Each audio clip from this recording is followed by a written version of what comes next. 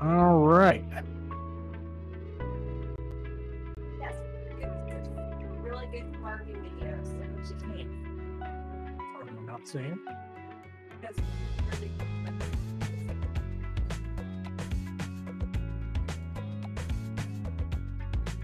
Okay. Are we on? We are on. All right. Yeah. Professional motherfucking setup. It all up in here. Ladies and gentlemen, welcome to episode 2 of the Lorecraft Incorporated podcast. I am still seeing the title card. There we go. Hadn't changed it yet. Oh, well.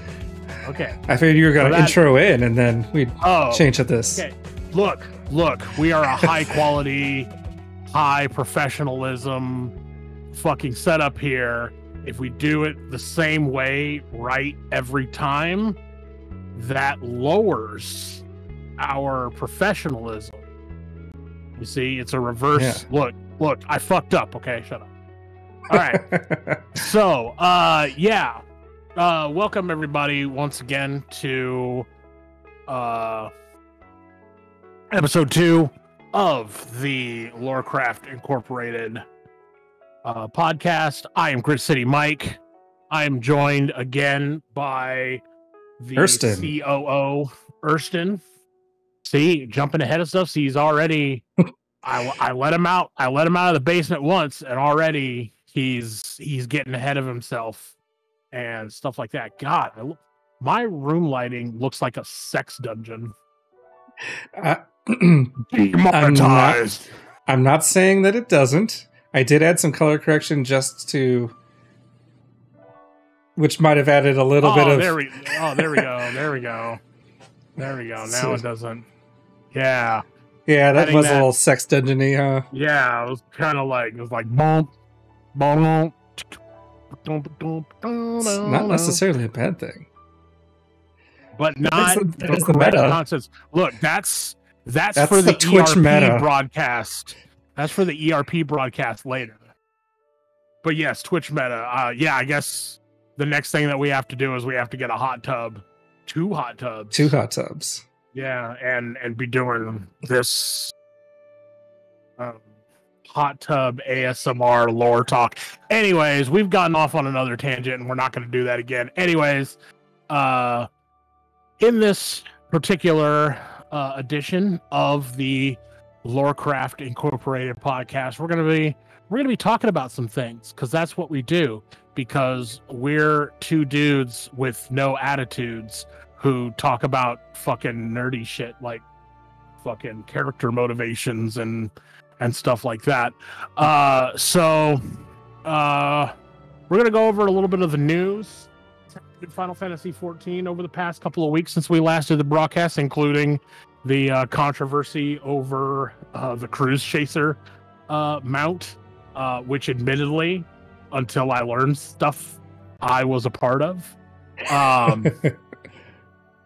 I was right there with everybody else being all pissed off about it. We're going to talk about a little bit about the seasonal event, which, like after ARC and Ninja Warrior, like you can only go down. But they're doing what they can with what they've got. And any other upcoming events that we want to talk about. And then our big discussion, something that we touched on last time, is talking about the redemptive elements of Final Fantasy XIV, and if whether or not there is too much redemption, too little redemption. But it seems that is a major element of the story. So that's something that we're going to talk about here. And we left up some additional space for us, that in case we go off on stupid tangents like we just did a moment ago with my sex dungeon lighting, that we can do that. So we're gonna get started. Yeah. So we ended up doing our inaugural podcast for this Final Fantasy 14 focused endeavor content during the same weekend that there was an actual in-game convention, LunarCon. And not only what did this happen, it happened on our data center, on our goddamn server. We had absolutely no reason to not be there, and we weren't, because we're marks. And I knew about it. He even knew about it, and he didn't tell me. And that is why afterwards I did have to beat him with a wet pool snake. I figured you knew. Dude, I don't pay attention to shit.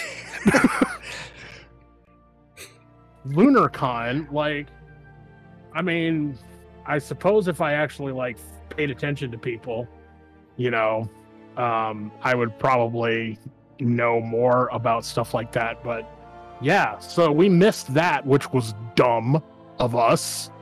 It would have been really cool if we had had a whole thing to be able to talk about our experiences with LunarCon and maybe even have met some of the big Final Fantasy 14 content creators, you know, the people that we want to join the illustrious ranks of. So, I mean, you know, at least we can say that we weren't there. We were the hip kids that were too cool for it. Yeah, we were way too cool. We were way too cool for that. We were way too cool to have the potential to meet fucking Mr. Happy, a guy I've literally been following as a content creator since he like started Final Fantasy 14, like since he started that stuff. Like, and who else was there? It was Happy was there. Sly was there. Excuse me. Chris Shenpai and who was, you know, one of the hosts of the event. Yeah. So it was, there was a lot. Anonymous. Anonymous was there. It was someone that we definitely want to get in touch of and touch the brain of. Touch the brain. Touch that brain. So yeah, man, I feel like a fucking loser. It would be one thing if it was just on the data center, because then we could be like, oh, okay, it was on like Marlboro or fucking, you know, or God Balmung or something like that. I bet you I know, or if it was on a different data center, like if it was on Primo, it's like, okay, well, I'm not going to make a whole new character, you know, when you can't make characters right now. They made characters on our data center, on our server, in order to do this thing. And so yeah, so we just have to make sure that we do not miss the next one.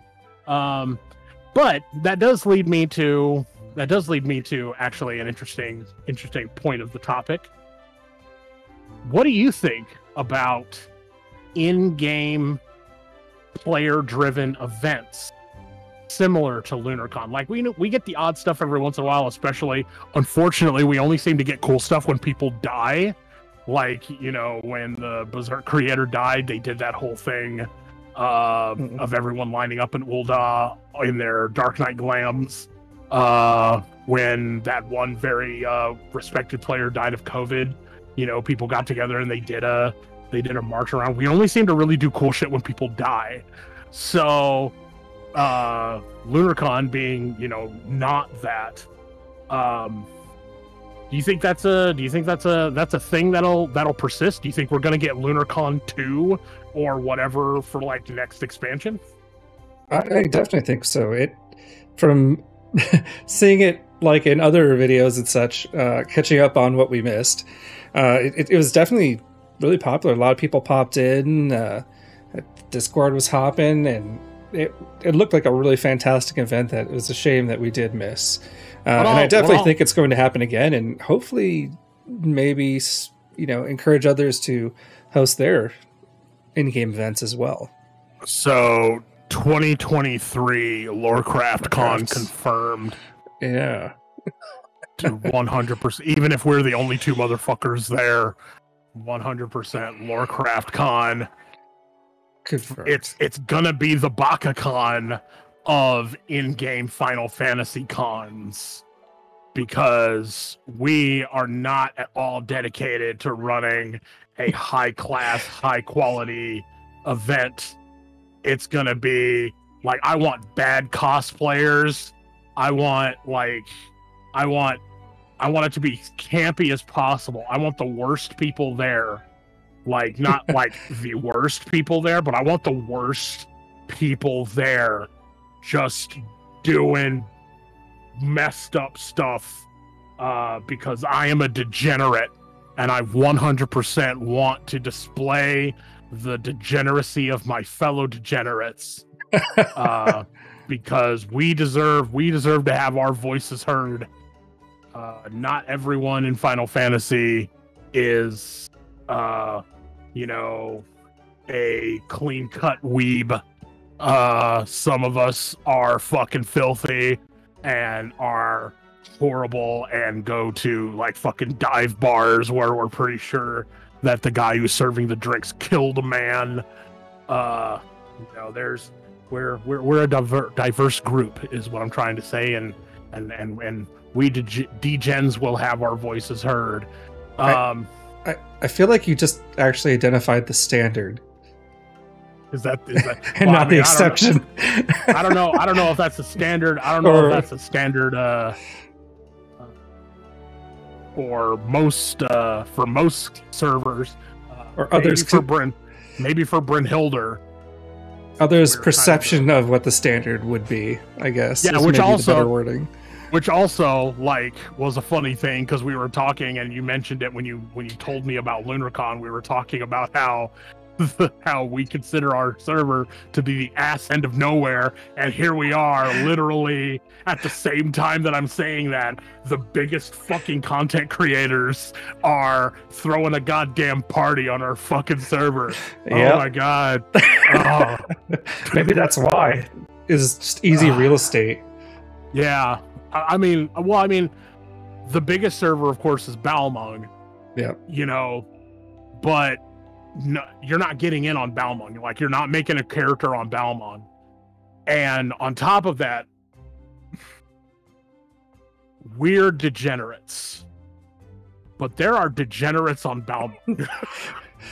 I mean, it's the Moon Guard of FF14. Who would absolutely ruin our reputation as low a bar that is. So, and don't get me wrong, okay? I want everyone to understand. One, I live in Tacoma, Washington, which is a den of, a hive of scum and villainy, the likes of which only exists in few places on this planet. It is gritty, it is filthy, and it is filled with the people who are literally the salt of the earth. And so I love that level of filth. And the fact that Brynhilder has that level of filth in the game that I play, I appreciate. Balmung is like Seattle. And we true Tacomans hate Seattle so much because they're just like us, but they hide it, and the worst of them come out at night. But that is a tangent that I'll go on something else later. Maybe you'll find out TikTok. Yeah, by the way, we're branching out. We're going to talk about it more in the outro, but we are branching out on the socials. We are branching out on everywhere that you can find your podcasts and stuff like that. We are going worldwide, boys. Do it. Worldwide.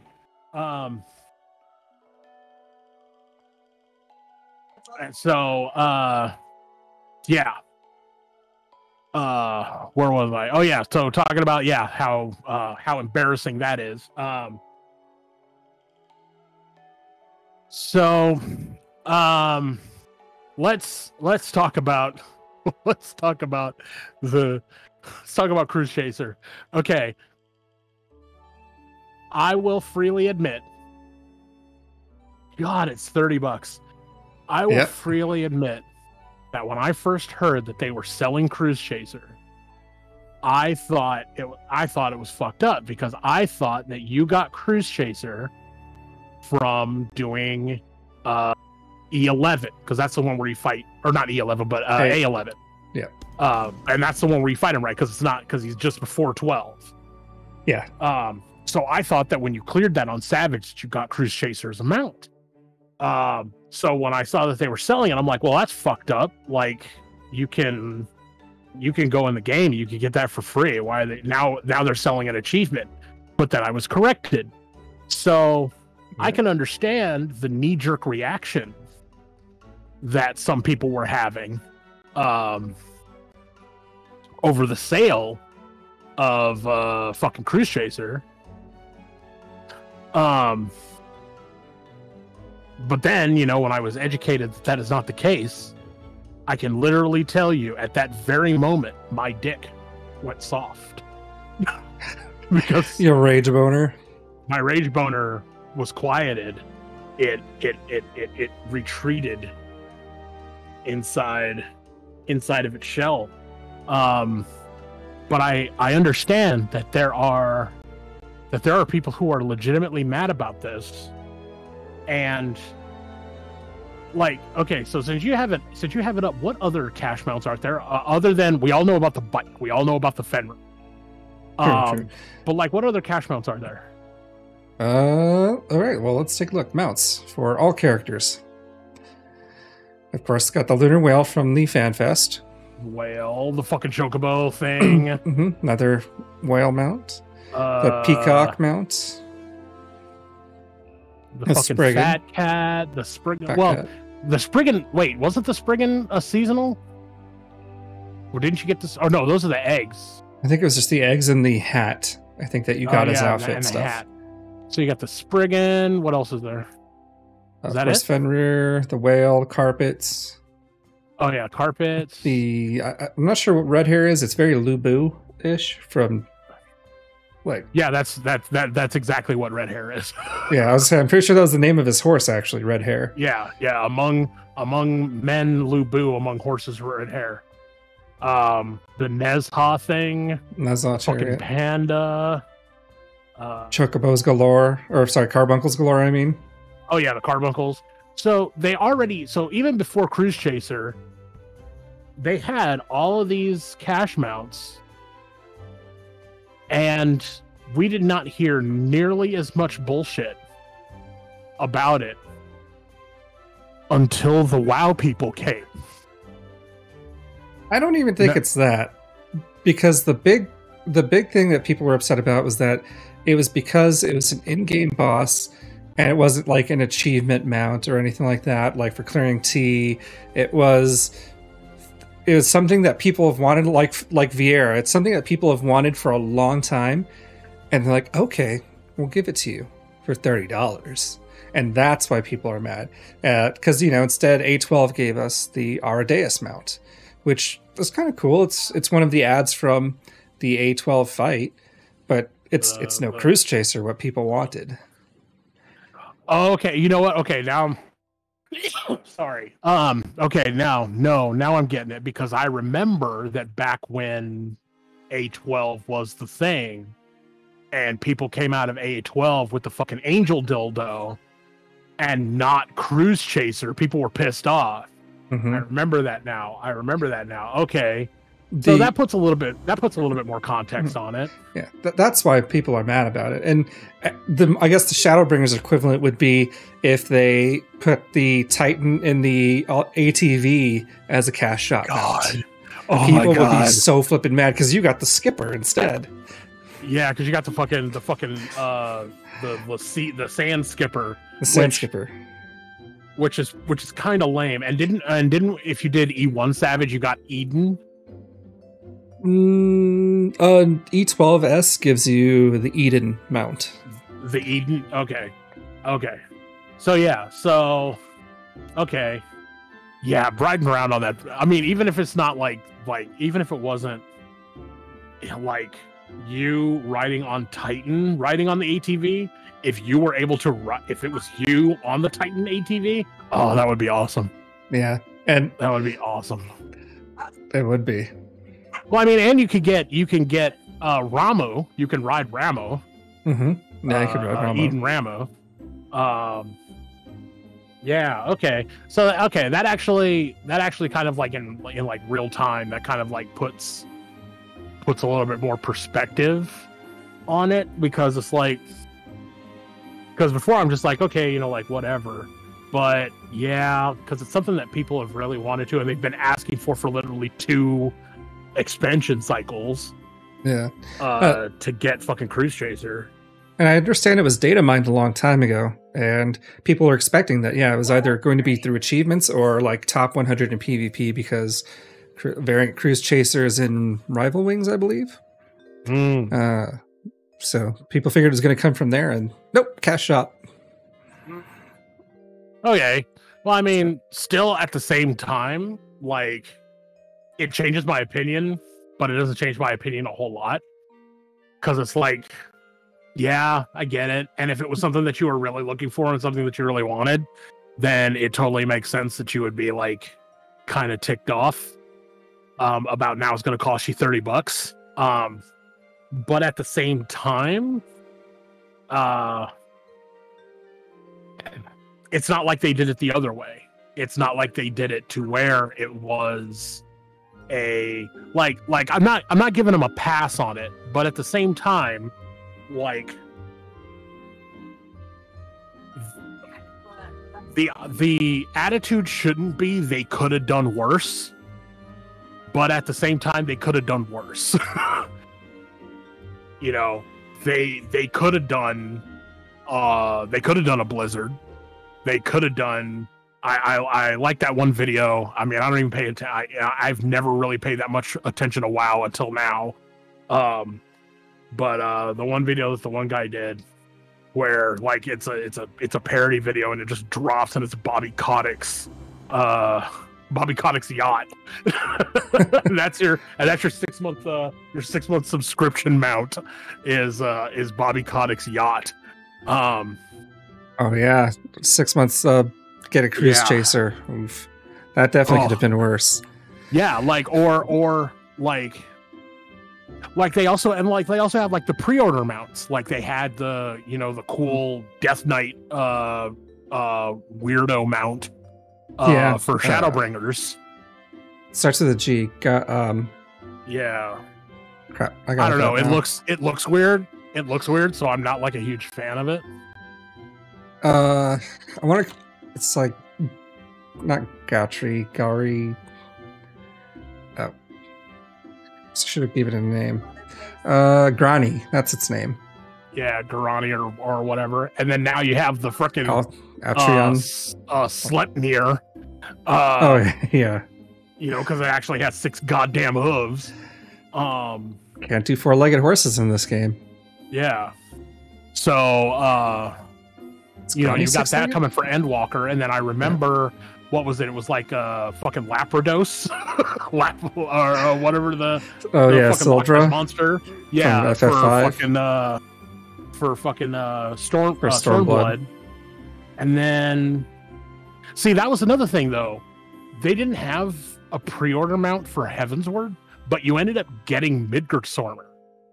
Like you ended up getting the travel dragon because he's with the fucking backpacks. I could have sworn I got a Griffin mount for. Oh yeah, the Griffin. Yeah, the Griffin. No, yep. They gave the Griffin because I got that Griffin, and then I got the true Griffin later. So, I mean, yeah, it is what it is. I can understand people's legitimate frustration. Yeah. But they could have done worse. Yeah, and it's nice that even that it is account wide. Thankfully, it's not like the. I think isn't Fenrir like not account wide? No, Fenrir's account wide. I got Fenrir when someone gifted me Fenrir. I've got it on every character. Okay, yeah, these are all account wide. Yeah, That's true. Most of these store mounts are account wide. And that's the other thing is that you spend $30 and it's account wide. Like, so, okay, yeah, the cheaper ones are the ones that are single character only. Well, I mean, those ones are the leftover models and stuff. No, the previous holidays and stuff too. Because the chair, the heart chair, and the egg, and the Christmas bear. Yeah, the Cloud and the White Devil and Red Baron, I think, are the exceptions, and they're just recolors of like Nero and Livia's. Nero and Livia, yeah. So, I mean, like I said, I can follow how certain people would be upset, and they're not wholly unjustified in being so. But it's like, seriously, folks, this is the hill you want to die on, like. Like you, yeah, like, and everyone knows that you're raising a big stink about this, and you're either gonna pay for that mount, or you're still logging into the game tomorrow, or you're still logging in when Endwalker comes around. So maybe pump the brakes a little bit, take a breath, go touch some grass, and find what sparks joy, what brings your center, what makes you happy, and just kind of let it go. I do think it's important that we pay attention to stuff like this, because Final Fantasy, and especially Final Fantasy XIV, has done 10 years of regaining trust work. That's true. And that doesn't mean that they don't have the possibility, they don't have the capacity to slip back down the slippery slope. So keeping an eye on it is one thing, but let's be real about it.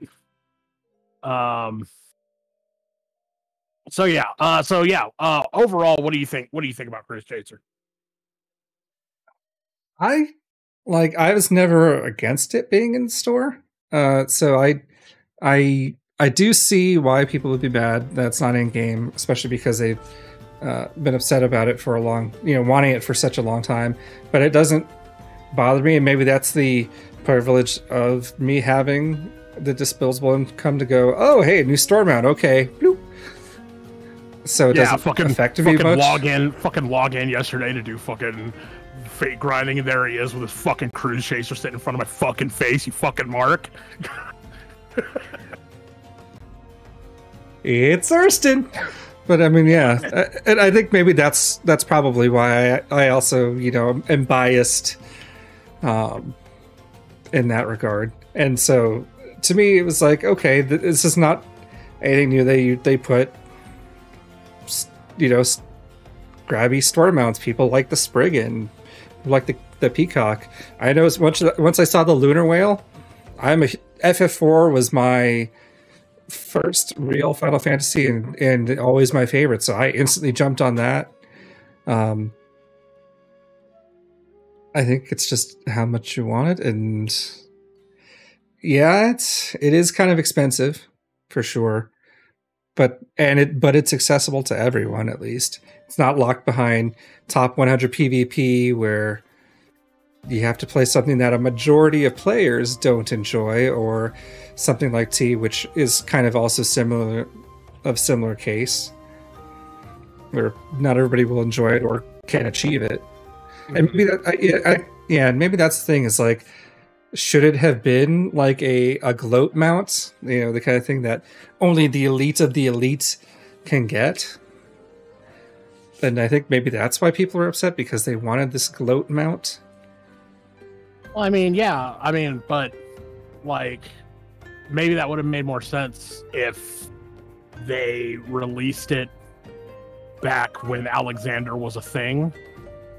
Like, yeah, it's been like it's literally been 2 expansions, bro. Like, it sucks that you didn't get your Cruise Chaser while you were progging Alexander, but you know, Alexander's been progged, dog. You know, so even tea at this point's kind of been progged. Yeah, I mean, people are clearing tea on a regular. Like, I mean, fuck, Jez has been doing it weekly. For shits and giggles, yeah. Yeah, just you know, for so him, his alts, his 7 different characters. Yeah, he's got to do it on his 7 different characters across 4 fucking data centers. Yes, across the 9 realms with the elven lords. And all Jez's must have tea weapons. Yes. But yeah, so I mean, yeah, like I said, that gives me a little bit more context, remembering the fervor for Cruise Chaser back when it was a thing. But it's like, that's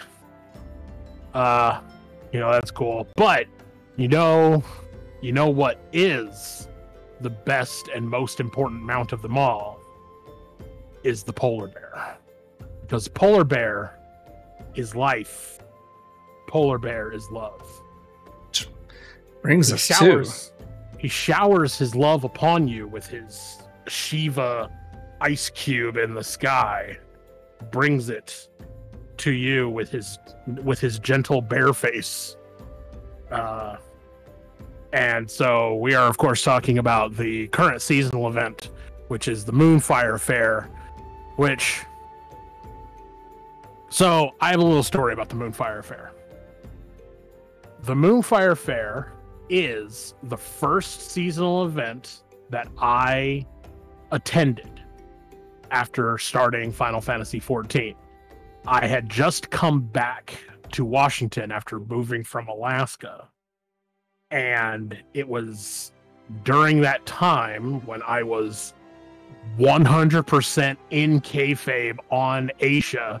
In fact, oh man, let me see if I can. You'll have to pull it up on your screen when I find it, Urson, but I'm pretty sure I still have a goddamn screenshot.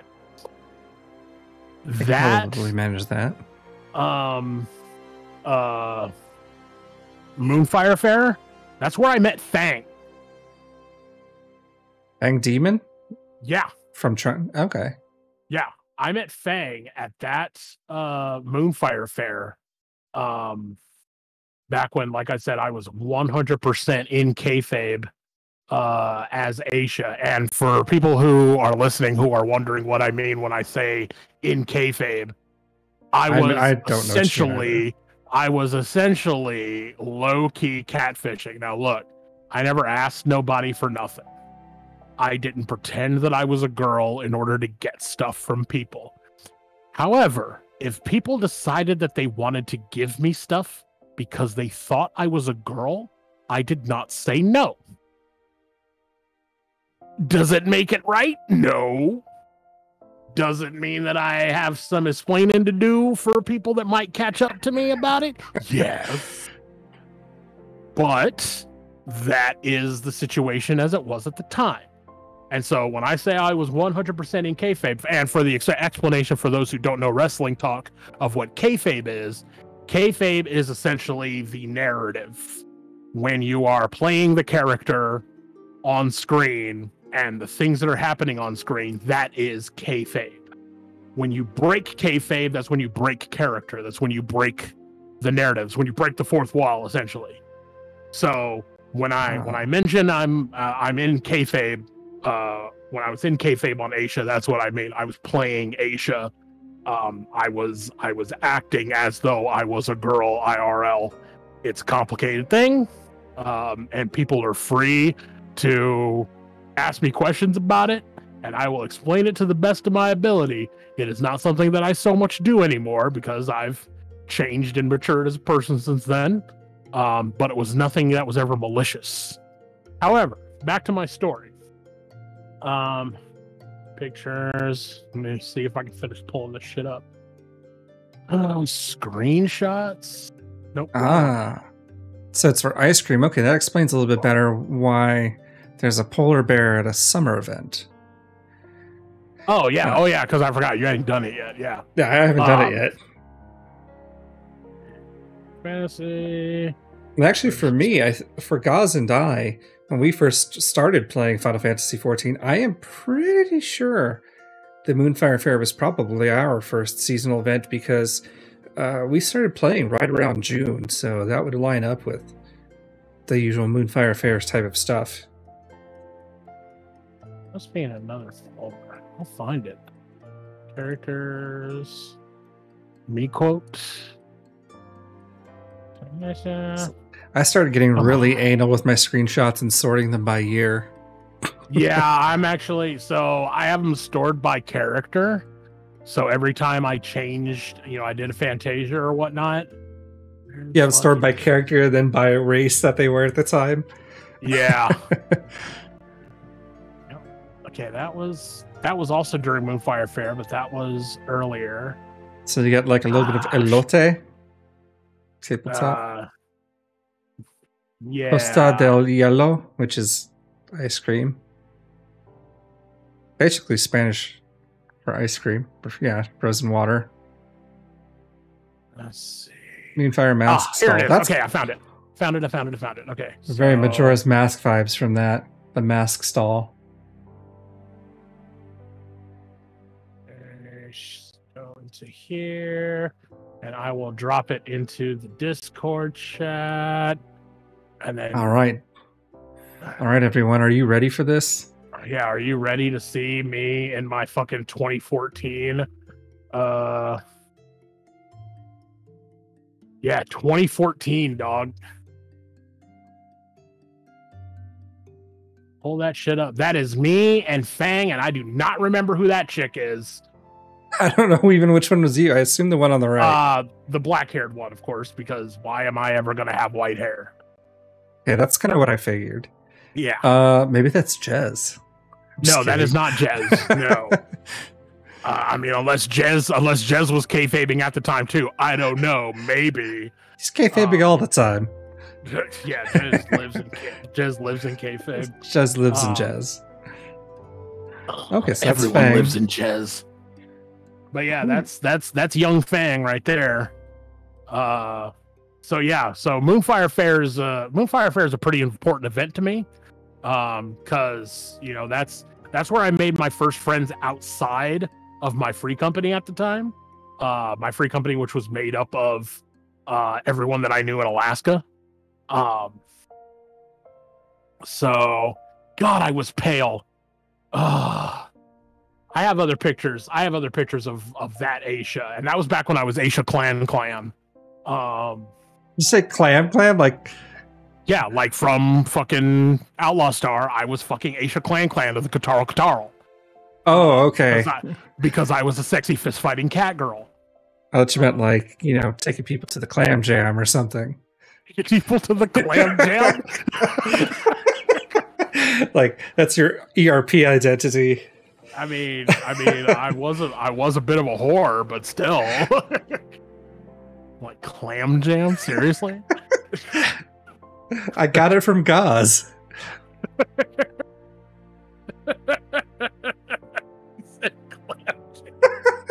Okay. Excuse me. Okay. So anyway, yeah, I have other pictures of that Aisha back when God, so pale, so very, very pale. Okay, take that shit off. Fang is darker than you are. Yeah. So Moonfire Faire is important to me.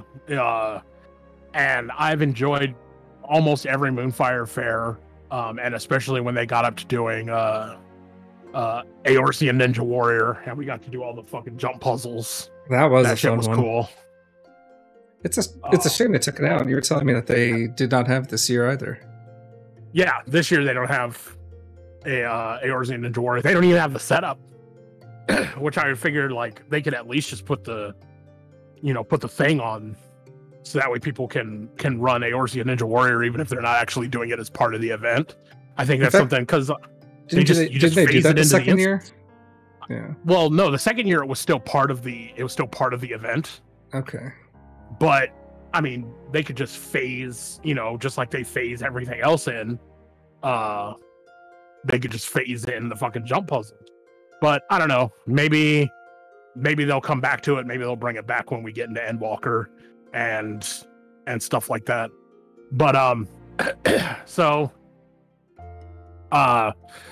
pretty like I said, pretty important to me is Moonfire Faire and the Rising, which I believe is immediately following this year as well. Moonfire Faire, or the Rising, is also where I first started getting into, like, really getting into lore on Final Fantasy, because the Rising, and I'm only going to touch on this real quick. The Rising, originally, when they first put it out, was in canon, in game, 5 years removed from the Calamity. And That's true. They said that every Rising after that was another year on. So I originally started counting my time in Final Fantasy based on the Rising, because it's like, okay, this Rising is the 5 years after, and then the next one was 6, and so on and so forth. I've had to change that since then, because they're not. They've kind of yeah, they're not. Cam. They're not doing it, as part of, they're not considering it inside the bubble anymore. But yeah. So, anyways, event was fun. Did it. It was all right. It was all right. It was all right. I mean, I think maybe with the exception of usually the Christmas one, they're not, and even the Halloween one, they're not usually too in depth. I mean, the Halloween one they usually go more hardcore for. They used to go all in on the Halloween one, like especially that one where they had the haunted house. Where you could glam into other characters and other NPCs and shit. That was cool. Really fun. And like I totally understand why in the current setup that the holiday events have gone kind of low key. You actually maybe think of a topic for next time. Yeah. Talking about our experiences and our love, because like that used to be a major selling point for me. Like when I was telling people about Final Fantasy, I used to be like, yeah, man, the fucking seasonal events are lit. And they're like, what do you mean? Like, no one does like anything serious for the seasonal events. And I'm like, dude, they go all in for their shit. They like make like instances and like make like little dungeons and shit. And then like the little games that they used to put out during Rising, like that fucking dungeon one that was in the Rising just before Stormblood, where it was like the text dungeon. Like, are you serious? For new people that are watching or that are listening, go into your in room and go to your toy box. Inside that toy box are most of the little mini games that they made, and most of those came out during Rising.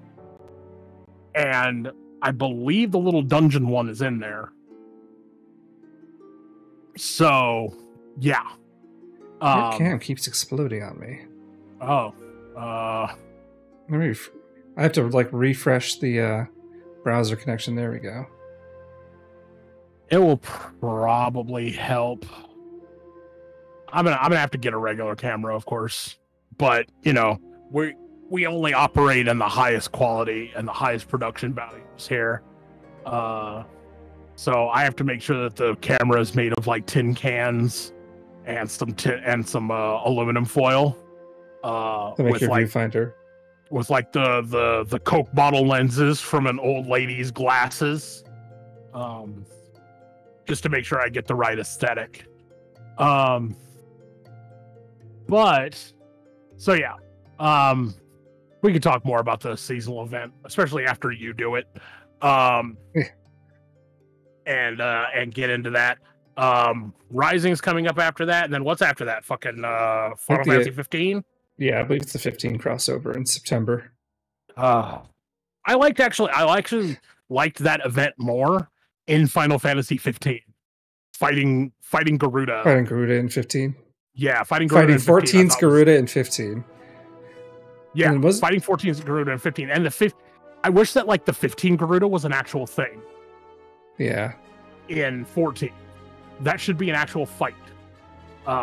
They should make that an Unreal. That would be cool. That would be nice. Though usually events like this, they try to gear it for level. I think usually level 30. Isn't that where most seasonal events lie? Yeah, but I mean, making it an Unreal. That would be a great fight to have an Unreal. Lets you run it on 80, which would be pretty cool. Especially if they go full EX and put Chirata and Suparna in there. So yeah, events are a thing. Events are fun and we love them.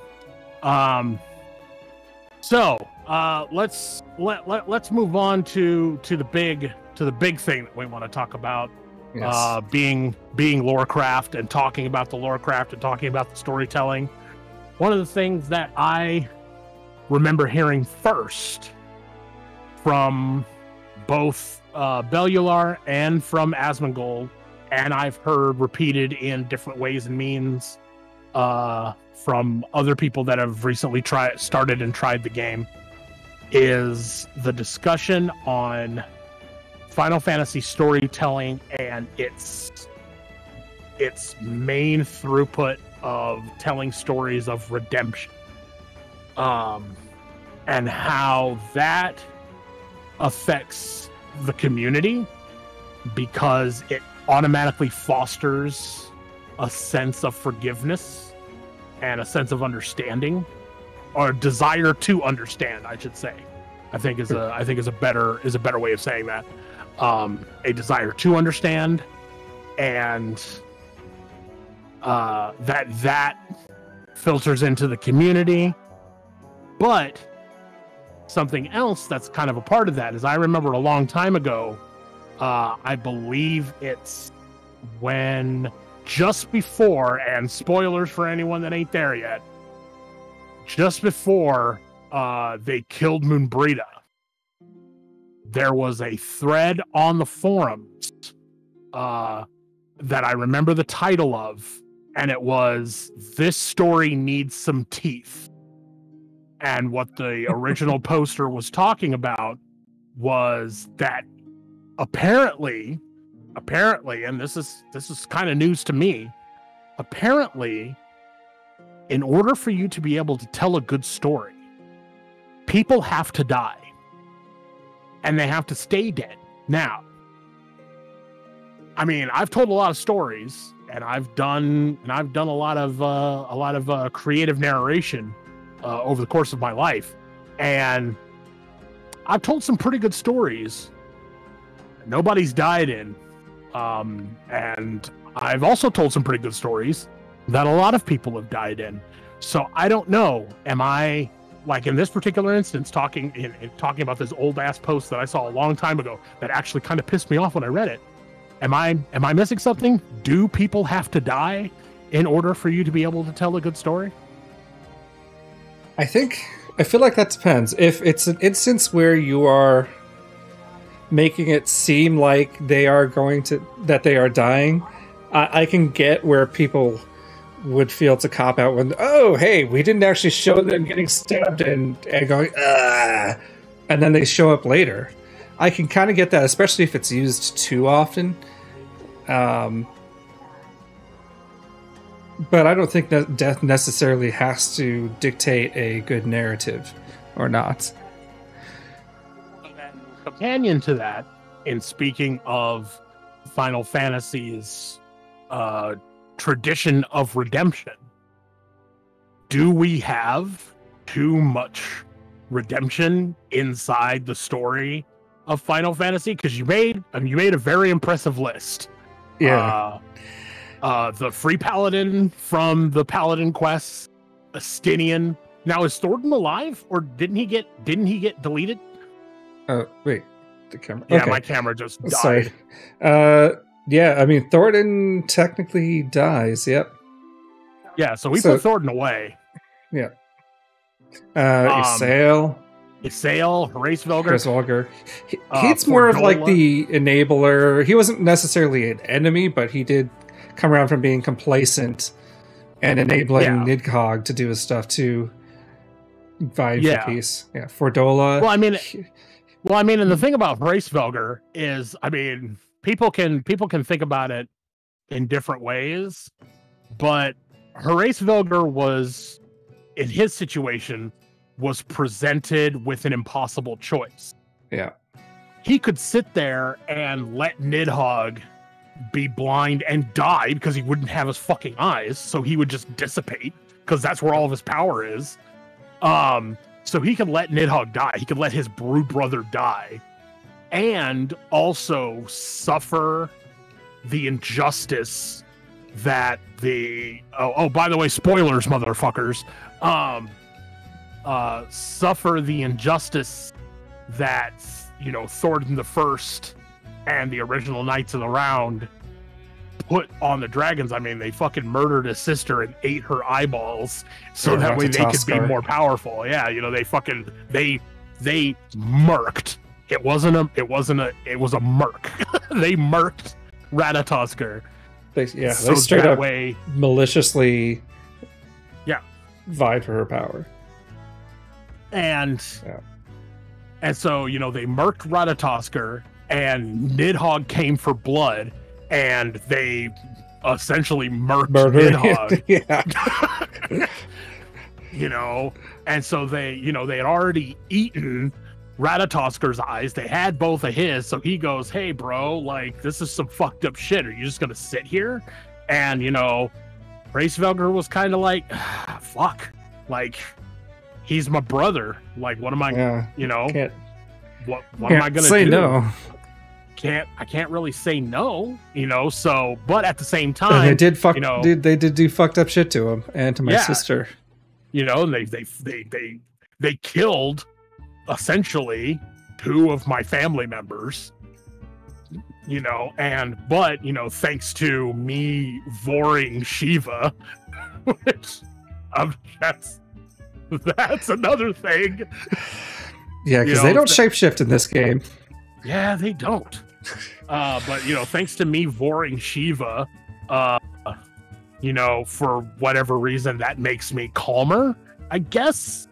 I'm Hracevelger, and I just ate my girlfriend, and so that chilled me out. Like, okay.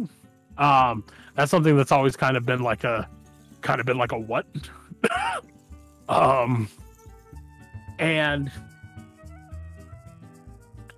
so he's like, you know, all right, well, I'm not going to go do it myself. So here's one of my eyeballs. Here you go. I'm just keeping you alive. What you do with it is not, I'm not liable for, kind of a thing. And then fucking Nidhogg makes the most long-term. Okay, I'm going to take myself back. And I know that we're not even like halfway through this, but I'm going to take myself back for one moment to the moment that I realized that, you know, when everything gets put together in that moment, when it's like, when Nidhogg says, "This isn't a war.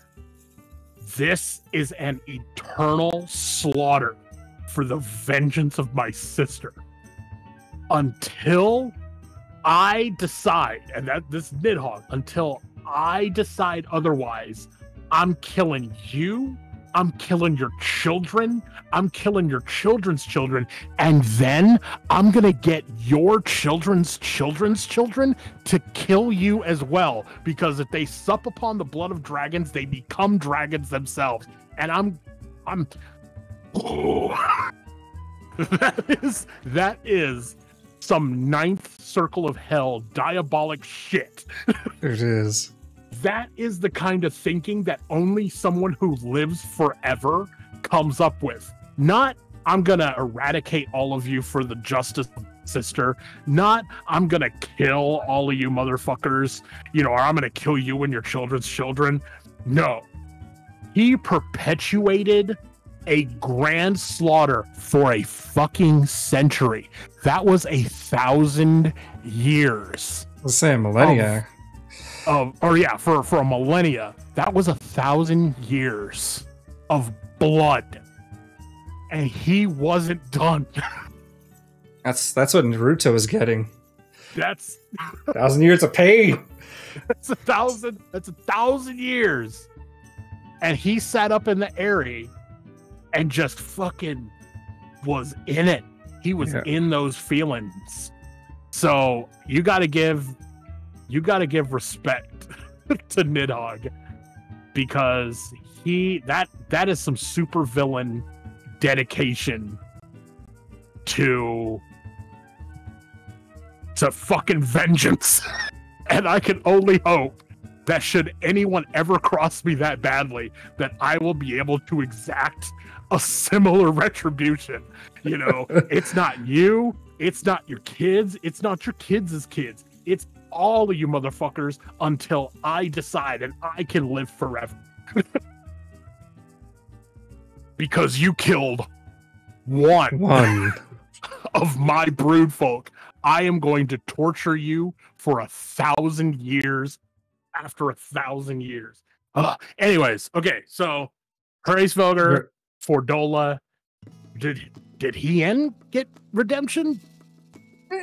His is not so much. His is more of a, I don't want to get involved and I don't want to be the leader of Doma. I just want to live free, and then he kind of comes around. It's not really redemption, I guess. Yeah, I always felt that his was more like he was more concerned with the peace and stability of his people, and he knew that if he stepped up, people would die. That not only would people die, that they would follow him. Yeah, they would follow him, and it would ruin any semblance of peace that they had, even under the boot of Yotsuyu. Yeah. So yeah, I think that's more of a realizing that you got to do what you got to do. Yeah, fucking Yotsuyu. Let's talk about her. Hers is another one. Yeah, Gaius. The Unsundered Asians.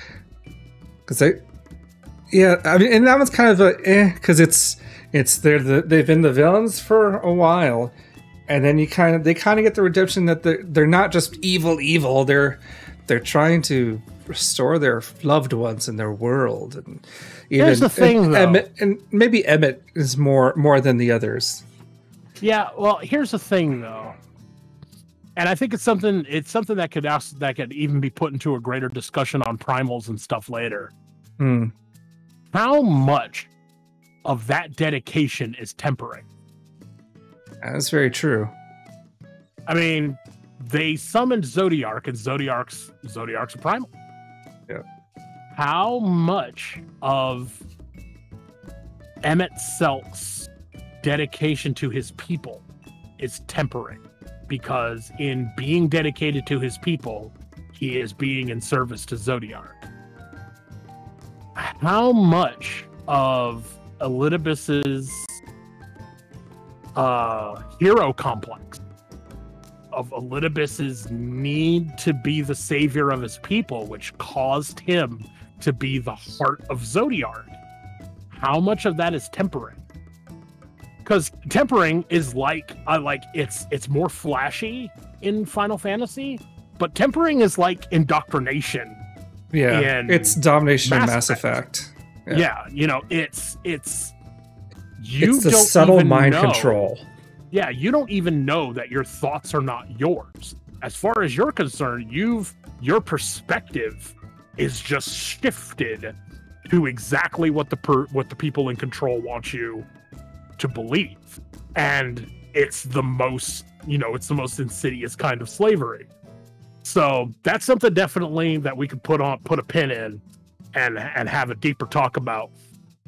Of how much of the Asians' desires is tempering, which I would have to say, especially of the Unsundered ones, probably about 100%.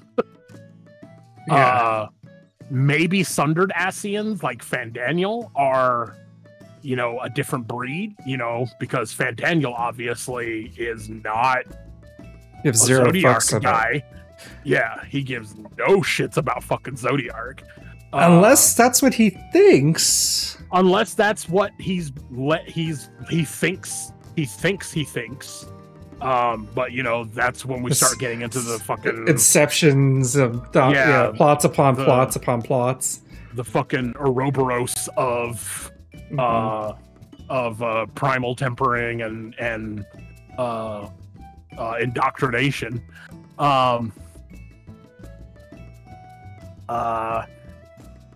Let's see. I don't think the Alligans even threw Une and Doga and the Exarch. I don't think they get actual redemption. Because the only redemption that you can get with the Alligans is from Zonde, and we murk his ass. we send him back to the cloud of darkness.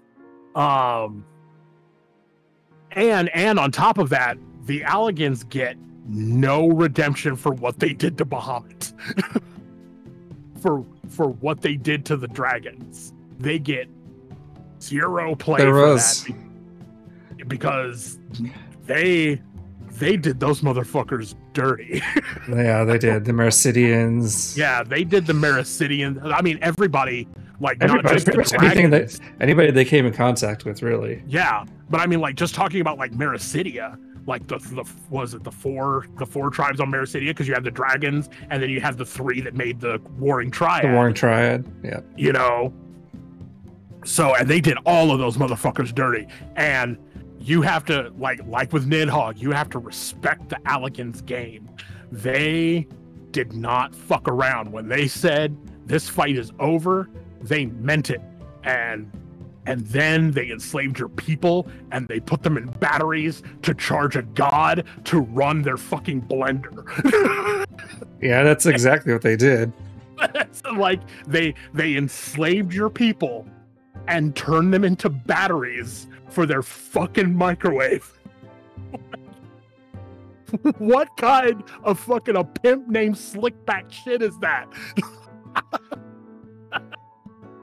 Oh my gosh. You got the Alligans. You can go through a lot of the fucking Final Fantasy villains, and Final Fantasy evil empires.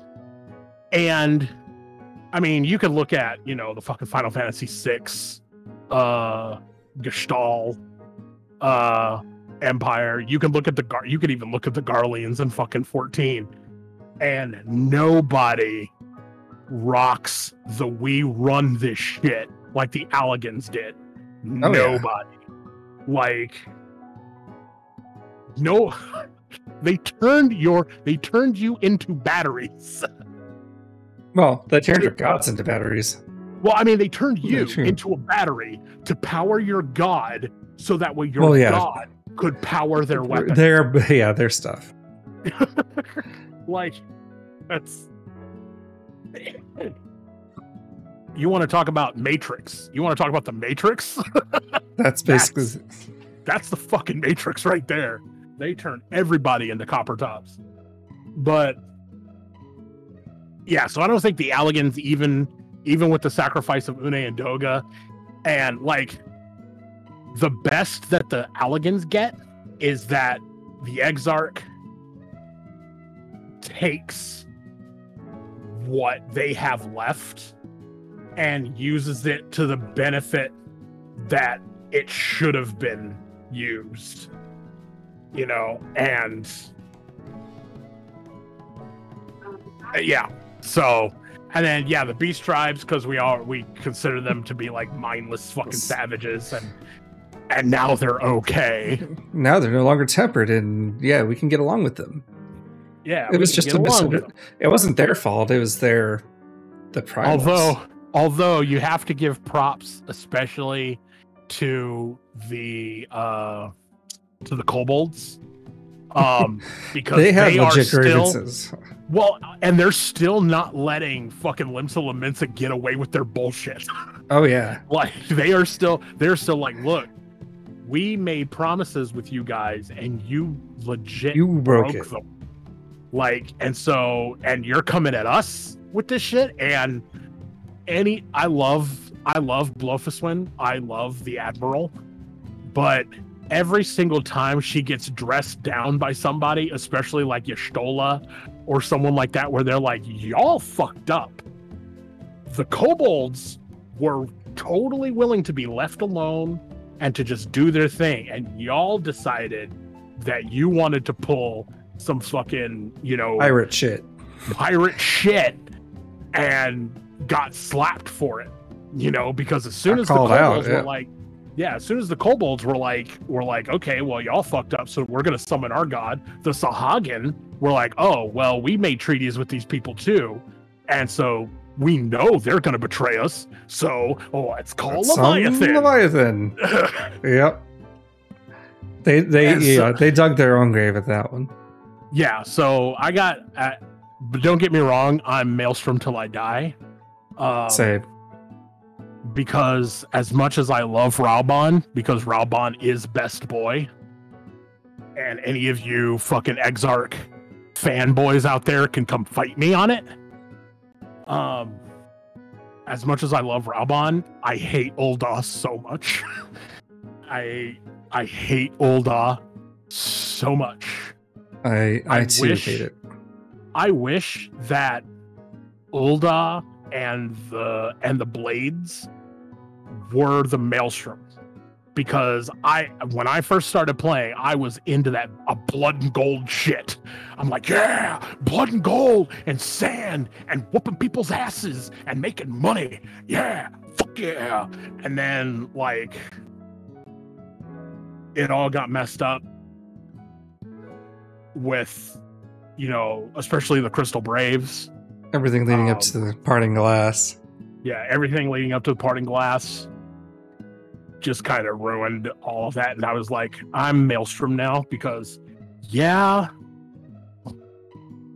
they're also shady, but they're more openly shady. Yeah. Like, they make a deal with you. They don't stab you in the back. They shoot you in the face. So I'm more down with pirate shit than I am fucking Ul'dah's bullshit.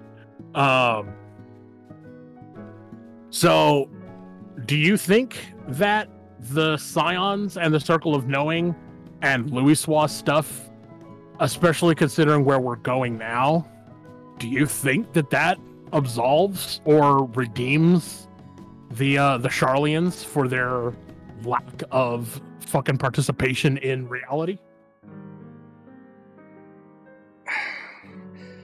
It's hard to say because you're at this point, because you're kind of judging this, a small piece of a whole. Do the actions of a few redeem the whole? Because through Louisoix, in the Circle of Knowing, you get the Scions, who are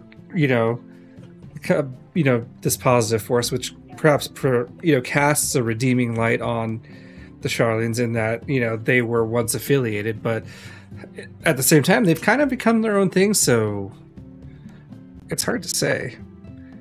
I feel sorry. I don't think that the Scions, especially considering, and we don't exactly know, of course, where things are going to go in Endwalker. But just looking at Y'shtola dressing down the fort, when she goes, fine, stay behind your motherfucking walls. We are going to fight the end of the world, until the heavens fall and until our last breath. I don't think the Scions count as Sharlayans. I don't think they've counted as Sharlayans for a while. Pretty much since they left. Yeah. I think that's very safe to say, is that definitely at that point for sure it's established if anything, you count the Scions as just plain Eorzean. They're not from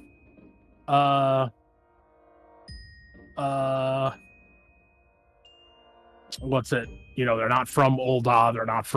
They're not necessarily from any of the city states, but Charlia is not all, you know, they're also not doing that. The Scions are just kind of like, originally we were just for Eorzea. Now they're kind of for, like, you know, everyone. For the world. I guess, you know, because of Hydaelyn. Yeah, because, you know, shit be fucked up. And so, Xenos. Look, everyone else can hate on Xenos as much as they want to. I like him. He's one of those examples of we actually have someone who's absolutely not going to have a redemption arc. He does not have any remorse for what he does. He loves what he does. Yeah, but okay, so now we can kind of get into whether or not there's too much redemption, because let me tell you this. If you think they can't put together and this is one of my arguments actually for Xenos, okay? No one likes Xenos right now. Like, and not in the not in the way of like, you know, he's a heel, we hate him. He doesn't have heel heat. And using wrestling terms again, he doesn't have heel heat, he has go away heat. Heel heat is where it's like, you know, I dislike this guy, he's a bad guy, and I want him to get his comeuppance. That's heel heat. Go away heat is, I don't want to see this guy. Right now, Xenos has go away heat. He has go away heat right now for sure. So did Alphino. Yeah, fair enough. So did Alisaie.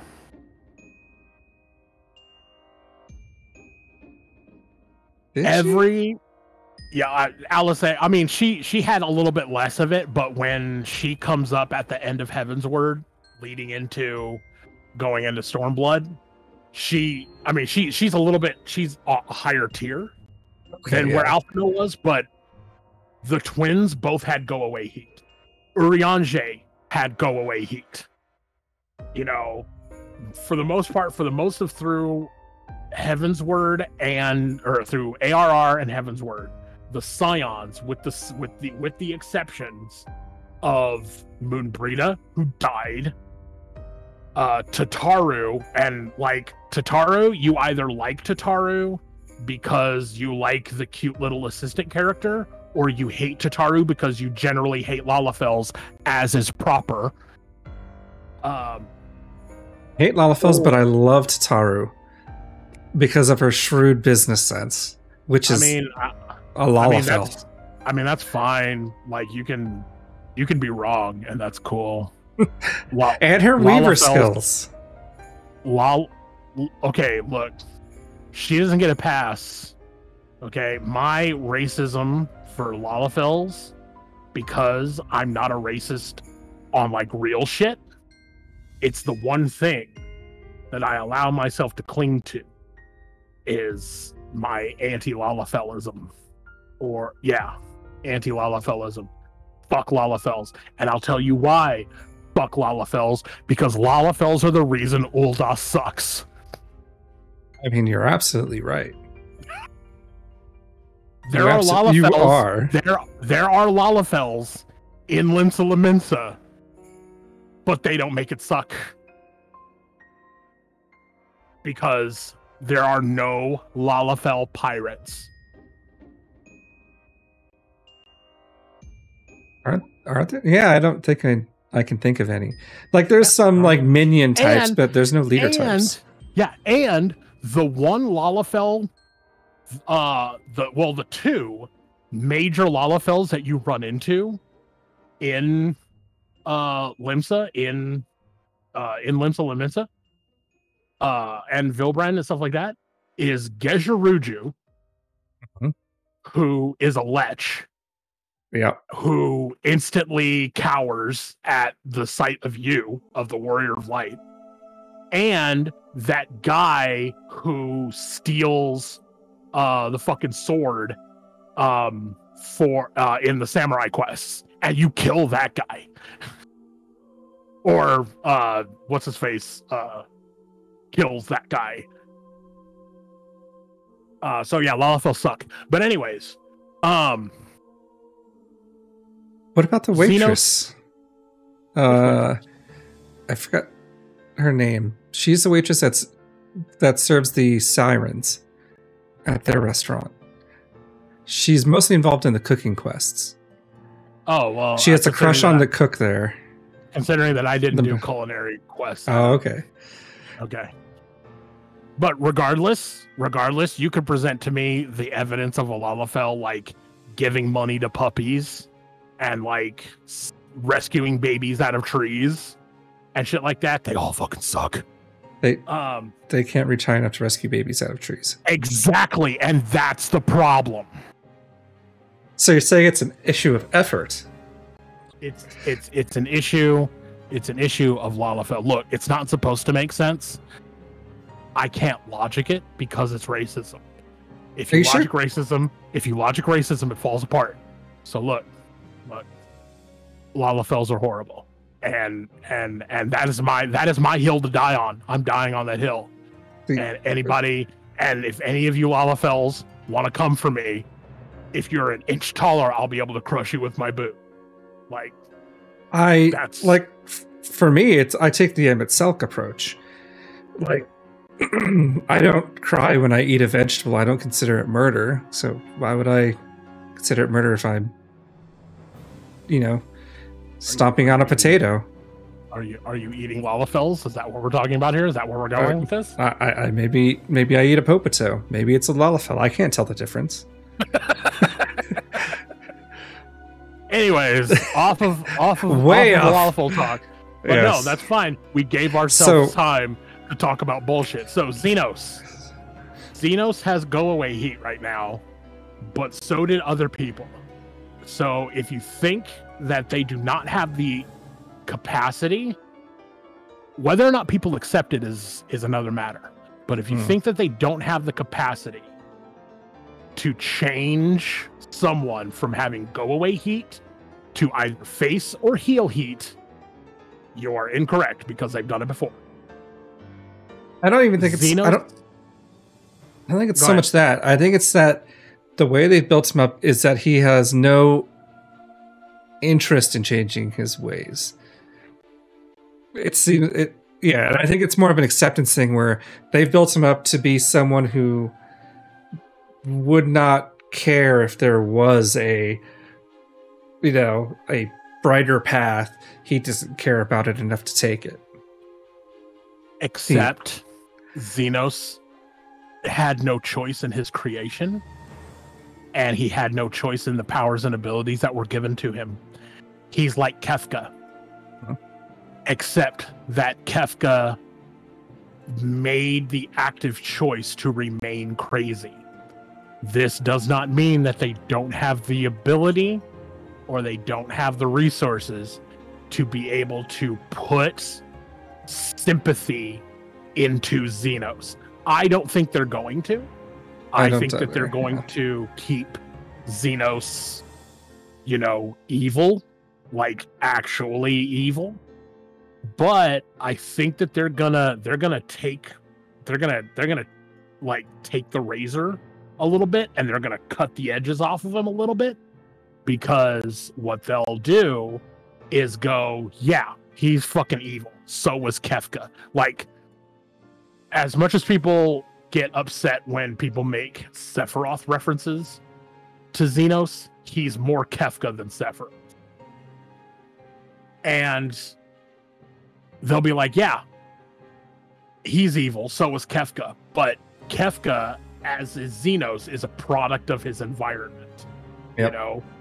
Being hypercharged, being resonant, having the echo essentially forced onto him, broke him, and he's kind of nutty. I think the biggest mistake that they made with Xenos, and this is generally, oh shit, dropping stuff. I dropped my tea, but the lid was on it. The main mistake that they made with Xenos is also the mistake that they made generally with Stormblood.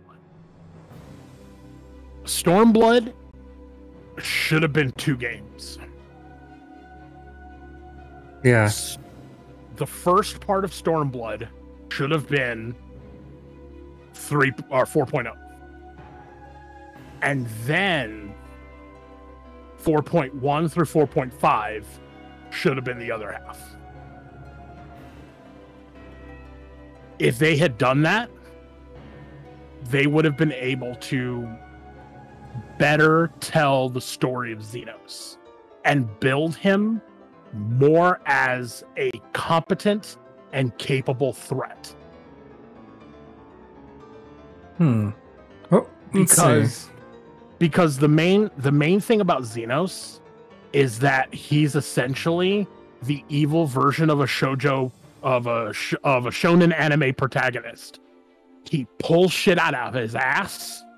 He's got way more power than is proper. And he has no explanation for it because they don't actually take the time to tell Xenos' story. They just go, oh, here's this guy. He's essentially the evil warrior of light because he can do everything that you can do, but better. Just as well, if not better. Yeah. Yeah. And he knows how to do the shit that the Asians do. He knows how to slip the bonds of the soul. He knows how to transfer his shit into other bodies. He fucking out-Asians the Asians. Yeah. You know, but you don't get any of the storytelling for that. But imagine if they had taken just all of 4.0 and just made it all about Alameda. Then, after you beat Xenos, 4.1 through 4.5 is the other half of Stormblood. Letting them tell the story of Yotsuyu over a longer period of time instead of shoving half of her story in the middle of Stormblood and then telling the rest of it in the patches. They could have even made Yotsuyu, who was already a decent enough character and had a decent enough story told about her. They could have made Yotsuyu even better. Yeah. I think the pressure at the time to deliver FF14 Weeb Edition kind of got to him. You know, following Heaven's Word, everyone was like, you know, when they introduced the Domans in A Realm Reborn, they're like, we want Doma. We want Doma. We want Asia. You know, we want the Asian section of the world. Yeah. You know, we want China. We want Asia. We want all that. But they were already pointing everything for Alamigo. And so when it actually got to them getting the planning stations, they're sitting there like, man, if we don't give these weebs what they want, they're going to be really fucking pissed. So you think it's kind of a little bit more of the Viera situation where they were planning the Hrothgar, they were going to do Hrothgar, and then, okay, these people won't stop talking about the Viera. Yeah, they won't fucking leave us alone about the Viera. Let's just give them Viera. And so if we don't put Viera in, it's gonna hurt the bottom line because and I try to be a very understanding and accepting person. But I want the people who are watching and listening to understand something. If you tie your identity to whether or not a video game has a race that is representative of what you imagine yourself to be in the game, you need to go touch some grass. The vitriol and the rancor over A, the lack of male Viera originally, and B, the lack of female Hrothgar. The fact that they gender locked these two races at first was and is ridiculous. There were people who literally were like, I don't feel represented in a fantasy game that has fake races in it because they couldn't play a bunny boy. What the actual fuck? That's crazy. Like, and there's definitely a lot of toxicity around it. It's one of those, no one's ever happy. People were complaining about the bunnies. They finally put them in. We're not happy with it. And it's like they had to 180 what they're working on to get them in for you, and now you're not happy. And then on top of that, it's like, how dare you, being the developer, me, entitled person who doesn't feel represented. Motherfucker, I'm black. Do you know how many games out there represent me? Not a lot. I don't say shit. I could probably count on my fingers how many dark-skinned characters are even in FF14. Like that's literally why that's why Maki, she's dark-skinned. She's dark-skinned. That's why Shara, dark-skinned. Like Justiana, not so much, but Justiana was supposed to be German. Yeah. Of course she had to be uber white. Hails the sun. Yeah. Yep. So, but I'm glad that I have the option of making dark-skinned characters. I appreciate that. But at the same time, number one, this is a game that's made by fucking Japanese people who are lucky if they see dark-skinned Japanese people. And on top of that, they're fucking fake. The fake races. There are no actual cat girls out there. So if you think that the lack, like originally, because remember, cat girls, fucking Miquote were gender locked. They didn't have male Miquote in 1.0. Really? Yeah. I didn't know that. Miquote, because just like in 11, yeah, you had Miquote, you had the Galka and the Mithra. They were both gender locked, so they essentially just moved that thing over. Design philosophy into 14, where the Miquote were all cat girls and the Rogadin were all buff boys. People lost their shit over that.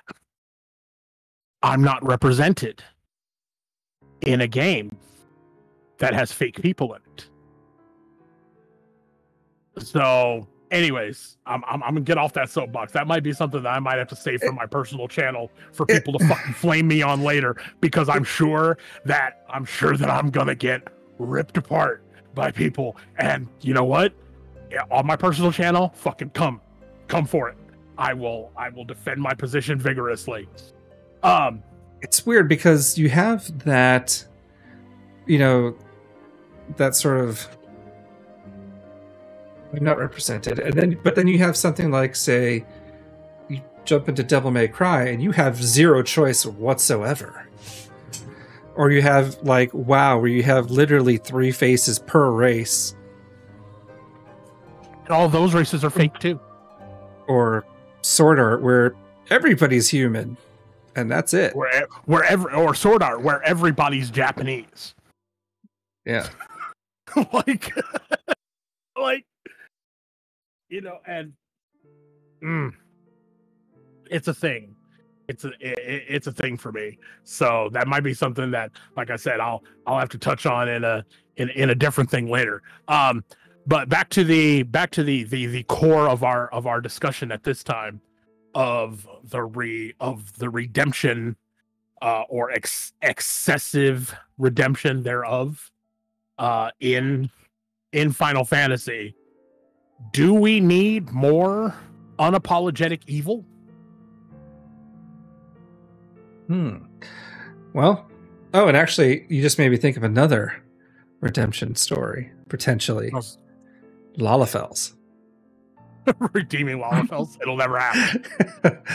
It'll never happen, and I'll give you one name that ensures that it'll never happen. Lolarita. See, that's actually the example I was going to bring up. And it was that Lolarito switched the poison so that Nanamo didn't die. You know why he did it? It's for his own personal gain. Fucking exactly. If Nanamo dying helped Lolarito, and she's a fucking Lalafell too.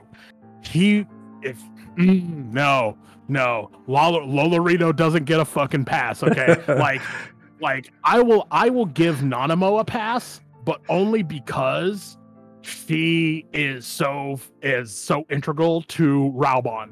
Raubon will do anything for that little potato, and he is the Sigma level simp for Nanamo. But if Nanamo dying was more in Lolarito's interest, he would have put a worse poison. He wouldn't have just let Telegi's poison sit in there. He would have put in something that would have made her fucking face melt off or something like that to make Telegi look even worse. So that way he would still get exactly what he wanted. Telegi would still be dead, Nanamo would have been dead, and he would have still had all their money. Because who got all of Telegi money? Lolarito. If Lolarito had the ability to get all of Nanamo's money, guess who would have all of Nanamo's money? Lolarito.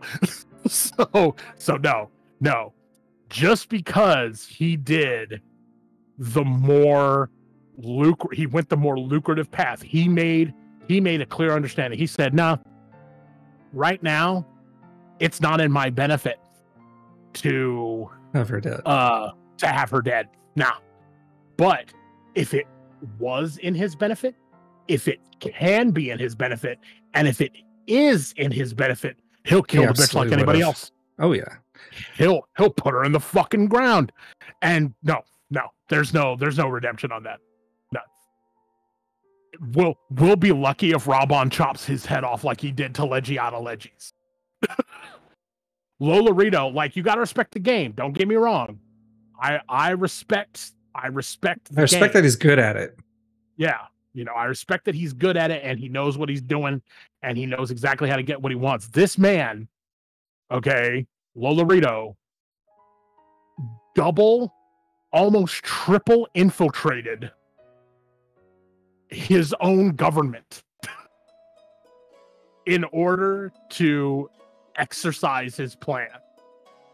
He bought out the Crystal Braves. Yep. He bought out the brass blades. And remember, and the brass blades. He bought out the Crystal Braves. He bought out the brass blades. He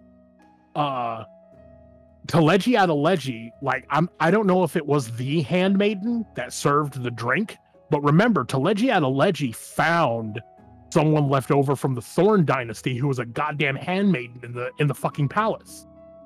Yeah. If that handmaiden is the one that served the drink, Lolarito bought out the Crystal Braves, he bought out the brass blades, and he bought out the person who literally had the most to gain from Nanamo biting the dust.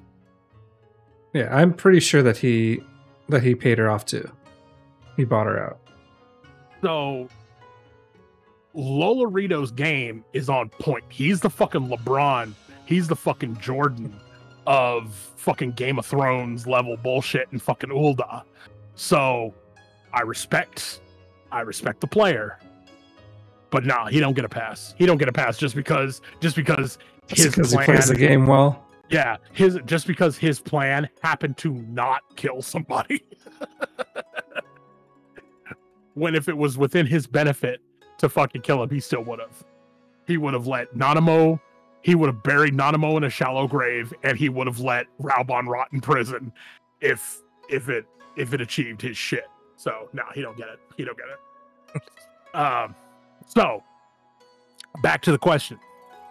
Do we need more absolute irredeemable evil? People who are bad on top of bad and they don't give a fuck about being bad? Do we need, you know, Xenos 2.0? Because I'm pretty sure that we're going to put the axe to Xenos come Endwalker.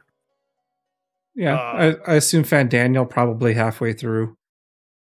I mean, I'm going to say he's like the 87 trial or something. Considering, I don't know, because I mean, and this is just a little bit of speculation. My speculation goes one of two ways. One, if they really have an understanding of how much the player base dislikes Xenos, they have Fandaniel kill Xenos. Ooh. If they're really that eyes on for how much people don't like Xenos is a fucking red herring. And so Fandaniel's using Xenos for his own ends, ultimately, no matter what. If it makes more sense to have Fandaniel put the axe on Xenos, and then Fandaniel is level 90, is the level 90 trial. Fandaniel / Zodiark. Because look, no matter, people can believe what they want to, we're gonna see Zodiark. We're gonna see Zodiark. We're gonna see Zodiark. We're probably gonna fight Zodiark. So now here's what I think is more likely to happen. Xenos and Fandaniel and Zodiark is level 90, is going to be the last trial, and like all three of them together, like La Brea and Igayorm, and then the mega the prime Hydaelyn Prime or what, or sorry, Zodiark Prime or whatever. Yeah, so I think that's more likely. We'll probably fight Fandaniel halfway through, like 85, 86. Because what was Titania? What was Titania? She was she's 73. She was 73. So 83, 84. We fight Fandaniel as a trial, because he can fucking go full Ascian and make it trial worthy. Or maybe something like Lunar Ifrit. Or fuck. Oh my god. Oh, that just... I forgot, did they say Anima was going to be a trial or a raid boss?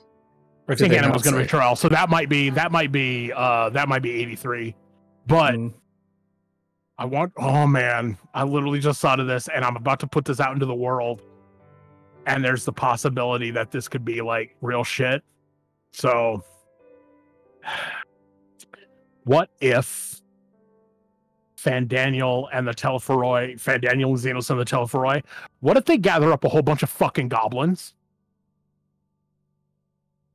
What do we get with that?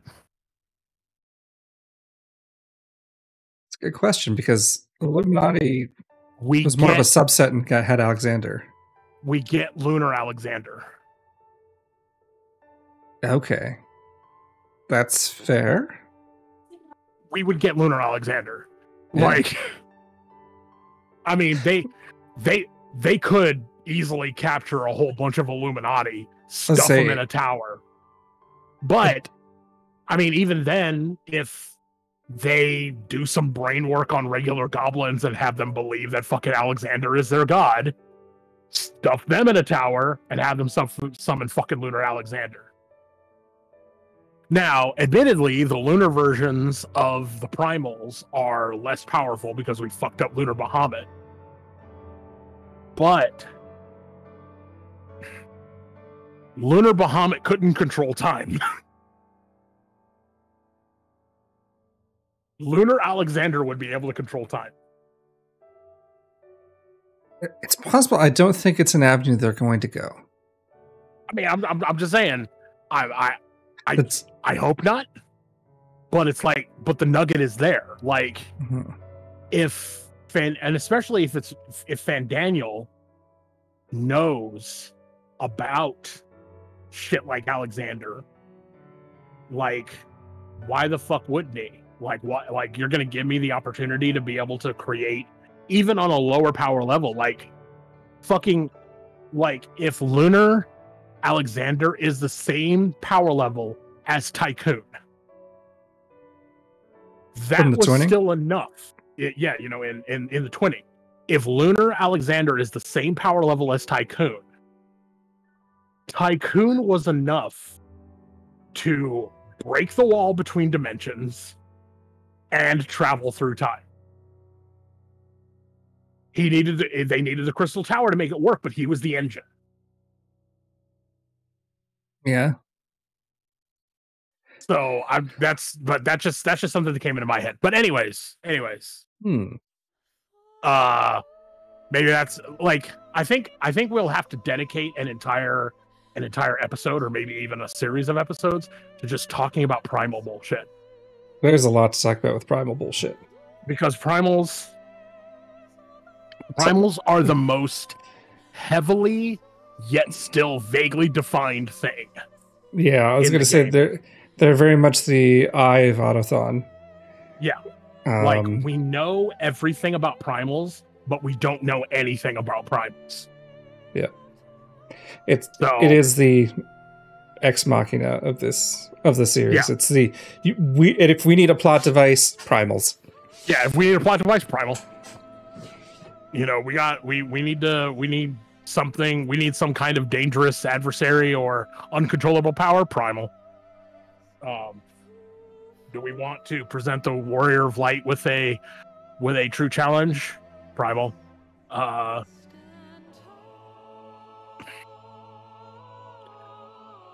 Hades primal?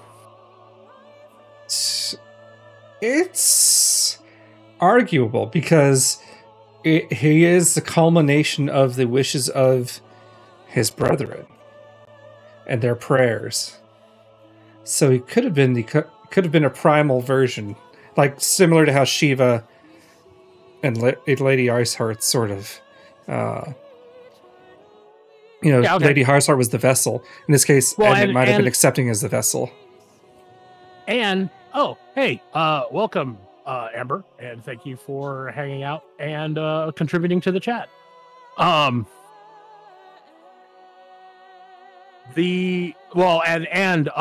Elidibus, when Elidibus becomes Warrior of Light at 0.x at Seed of Sacrifice, he essentially 5.3. He summons himself into the Warrior of Light. He does the Shiva thing. He summons what he believes the Warrior of Light to be into himself, using the other warriors as his fuel. Well, using like he essentially does the same thing as Thornton does. Yeah, he pulls a Thornton. Because Thornton, Thornton the Seventh, thoughts and prayers. Thoughts and prayers, yeah. Final Fantasy XIV, the world where thoughts and prayers works. But he used just it's not even necessarily the prayers. Do you think anyone was really praying to Thornton the First? No, but everyone in Ishgard knew about him and revered him. And it's the same thing with the Warrior of Light. Like, everyone knows about the Warrior of Light and reveres the Warrior of Light. And all that Elidibus did was kind of condense it into, Final Fantasy I, Warrior of Light. He took the belief, and turned it into that thing. Anyways, we're still talking about fucking primals and shit. Yeah, primals. Because they're fucking inescapable. So let's wrap up this by let's answer for ourselves the question, and I'll pose the question to you first. Is Final Fantasy XIV too redemptive in its storytelling? Does it need to have quote unquote more teeth. I think so to an extent, yes. I think, like, especially with side quests, it needs a little bit more teeth, a little bit more grit. I think the main story itself is fine. Well, like what side quest? Like, give me an example of a side quest where somebody needs to die. For instance, like a lot of the pirate ones, it usually ends up with them usually getting chased off or getting arrested. And I think some of those could definitely have used oh, you're definitely dying type of feel. Okay. All right. I mean, there's only really one like pirate group that I think deserves that, and that would be the Bloody Executioners. Yeah. All of the Definitely other pirates them. kind of fall in line. Most of them do, yeah. Let's see, what's another good example? And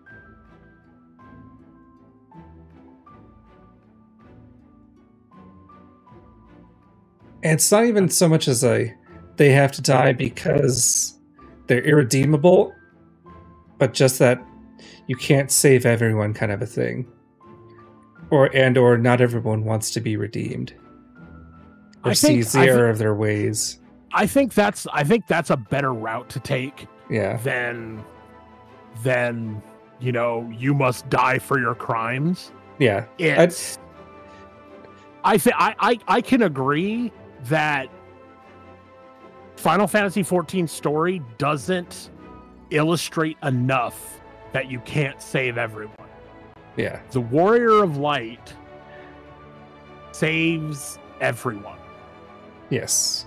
And every time. With the exception of people who willingly sacrifice themselves, like Moonbrita and Papalymo and Horsefont and Shiva and people who willingly jump in front of the bullet, they go away. But that's because that's their choice. Nobody bites it because the Warrior of Light wasn't fast enough. Yeah, everybody will, like, for instance, like in those side quest examples, everybody will eventually yield, or if they've beaten, they get knocked out or something. There's no, I have too much at stake. I'm going to fight you to the death. I think maybe an exception was that sable mask wearing guy, but not even that during the Beast AR Beast Tribe. The Beast Tribe guy. That fucking joke. Oh my god. Oh my god. I feel like he was the grittiest that it ever got for a while. Like and like on top of that, like I hope that in Endwalker we run into that guy and we just fucking beat him up. Like by the time, because he doesn't show up in Shadowbringers, because he of course can't go to the first. So of course it doesn't make sense for him to be there. We spent an entire expansion as the Warrior of Light, kicking ass literally in another world. I hope that when we finish the fucking Beast Tribe quests in I can't remember the quest line's name or anything, but that was one where the guy was a dick, went against his friends and people, but should have at least been jailed for his misdeeds. Okay, Amber, you literally just described like most of them. Most of them. That's most of the quest lines. A little bit more specific. So what I ever said is I can't remember the quest line's name or anything, but that was one thing that I think was a little too redemption happy. The guy was a dick, went against his friends and people, and should have at least been jailed for his misdeeds, but winds up saved. I think that definitely happens. There's definitely a few times where I'm like, this person should have gone to jail, but because like, he's like, I'm sorry in front of the Warrior of Light. The like say the Yellow Jackets are like, okay, or the Wood Whalers are like, you know what, we won't go as hard on you as we could have. Even though the Warrior of Light didn't say, hey, go easy on him, it was, you said you were sorry, okay. Like, you said you were sorry in front of the Warrior of Light, and the Warrior of Light accepted your apology, so we're just gonna take you and we'll hire you to work for someone else or do some other job. But speaking of that, what happened to Uhhh and Laurentis? We don't know. Probably working for Lolorito. Probably working for Lolorito on the DL. Because if there are two guys who I need to die, I need it to be Uhhh and fucking Laurentius. Yeah. And especially fucking Laurentius. Uhhh, he can get a pass because he's never been anything but honest. Like from the very first times that you fucking meet Uhhh, he's up front. He's like, motherfucker, I just want my money. I'm just here. I'm here for the bag. Was it the line from I'm a true Lalafell. Yeah. The line from fucking Last Samurai is like, you want me to kill Japos? I'll kill Japos. You want me to kill the enemies of Japos? I'll kill the enemies of Japos. You want me to kill anybody? Cheyenne, Nez Pierce suit. You want for $500 a week? I'll kill anybody you want. but remember, I will gladly kill you for free. That part isn't part of Uhh's thing. That is one of my favorite lines from that movie. But he's like, and probably true. he's upfront about it. So when he fucking turns on us during the fucking Crystal Braves thing, not at all surprised. Nope. Laurentius, on the other hand, that motherfucker was repentant about his bullshit about selling out to the Garleans, and we fucking trusted him. Yeah, exactly. Yeah, I was gonna say, because you had the quest line where you like saved him. Yeah, and I want to know who it was that killed Wilred. All we know is that Wilred bought the dust. I want to know who killed him, and I want that person dead. And I'm hoping that it was either Uhhh or Laurentius. So, anyways, okay. So it is about time for us to wrap up. I don't know how far we got on the on talking about the redemption story, but we had a pretty good discussion about it anyways. As before, ladies and gentlemen who are listening and paying attention, Lorecraft isn't just this podcast. We have a lot of other projects in the works, slowly but surely, because we are two dudes with full-time job attitudes. We are working on some shit. So keep an eye out for that. You know, if you're watching us on Twitch, please hit follow. If you're watching us when it goes up on YouTube, hit like, subscribe, share, all that good stuff. We are out on, I believe, every podcast thing except for iTunes right now. So if you download us onto your preferred podcast app of choice, please hit the likes and stuff like that, so that way we can move farther up the social media ladder. Follow us on Twitter. Follow us on TikTok, Lorecraft Inc. All one word. We're there. We're working on short form content for that as well. And we got more stuff coming, especially doing stuff outside of Final Fantasy 14. Probably by the next broadcast, we're gonna have some stuff talking about TT RPG stuff, tabletop RPG stuff, which is another passion that we share.